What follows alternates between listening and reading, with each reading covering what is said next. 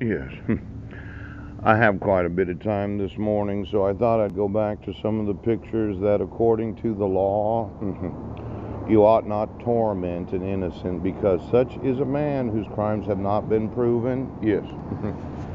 Now, just thinking about it, you didn't decide that you weren't going to use the magistrate judge system, did you? Oh, because procedure is the central part of any legal system.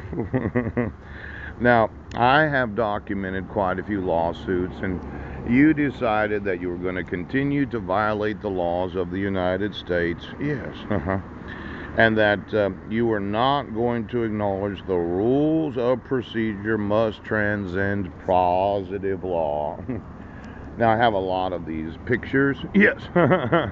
Now, what I want you to do, okay, consequently, the rules of procedure could not be omitted by judges or princes. What's the actual procedure when issuing a protection order? Notice to the respondent at least 5 judicial days prior to having a court hearing. Yes. And the petitioner has to appear in court and acknowledge receipt of the court order. Now you're going to make it worse today, and I'm going to sue you for X number of billions of fucking dollars right now. Now, it's an absolute the right of the defendant to have his case heard in court was absolute, not contingent. You can't say, well, Heidi moved to Clallam County and you issued a protection order where I've never been convicted of any domestic violence or child abuse. You're not going to let me speak to my sons, and you're going to make it worse, and I'm going to sue you for refusing to acknowledge the procedures of law.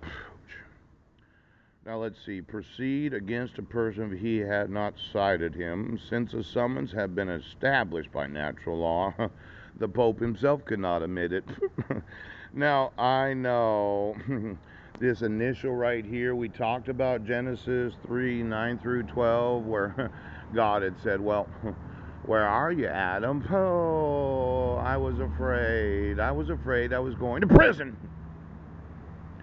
Where are you, Sheriff? Where are you? Now, should I play God today? Because I can. You'd be surprised that anointing that I have that puts judges in prison, that puts those elected to office in prison. See, that's sworn oath of office. Yes. It seems to be real, and it's something that is a part of the process. Yes. Now, human judges must do the same. Then he formulated an expression of a defendant's right to a trial and to due process. Now, I've had this problem, yeah, of those in the judiciary that said, well, we don't have to give him notice of court hearings, and if he disagrees, he can motion the court. Well, that's not the procedure for issuing a protection order. You actually do have to give notice and the opportunity to be heard. You can't use some woman saying that the guy is crazy. Now, God could not condemn Adam with a child because even God must presume that Adam was innocent until proven guilty. It seems that the court has forgotten about this concept of innocence. You said I was crazy, right? Mentally ill. And I said, no, I'm not. I told you that it was against the law to issue protection orders where there's forgeries, fraud, kidnapping. Now, what are you going to do to make the problem worse today? Oh, now, glance. Oh, look at all of this. The big yellow there, the inquisitorial courts. Searching out heresy seems the antithesis of due process and contrary to any conception of a defendant's rights. Now, this thought of personal service of the summons, yes.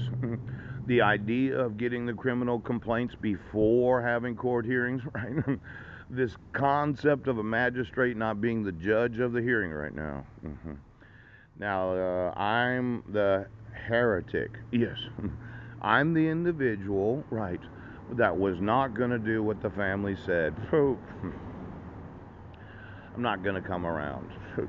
I'm not going to come to find out. I'm not going to eat the tree of good and evil. Po, po, po, po, po.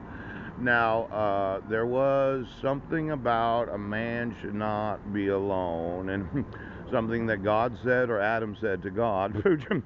Now, I told you that I wanted to speak to a certain somebody whose husband had committed the fraud. And here's the picture. Not good for me to be alone. It would be better if he gave me my son so that they could reside with me. Be better if I spoke to Marilyn today, because there was a reason that God made Eve so that Adam wouldn't be alone. And this whole thought of me sleeping on an emergency bed while you decide to violate the laws of the United States.